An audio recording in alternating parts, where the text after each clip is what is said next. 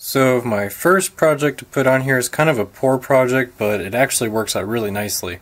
Today I'm just going to be making the base for this solenoid engine.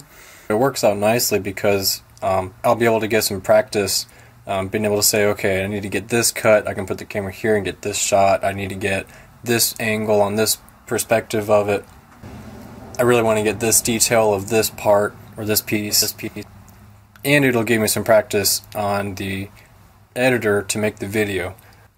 So what I'm going to do is use a big chunk of apatong wood to make the base. I need to cut it down to size, and then I need to put the bevel on the edge. So let's get started.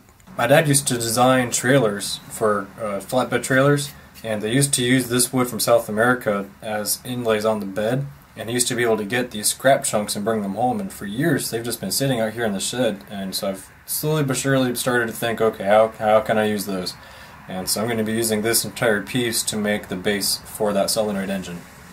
So first things first, I'm going to use a table saw to clean up that edge and this one.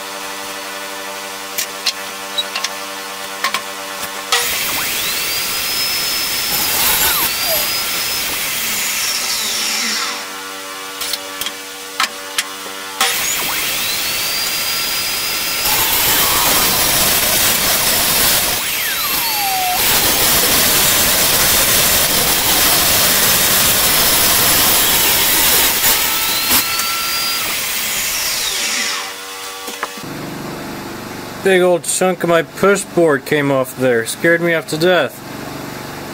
So I'm just going to put a new one on this side.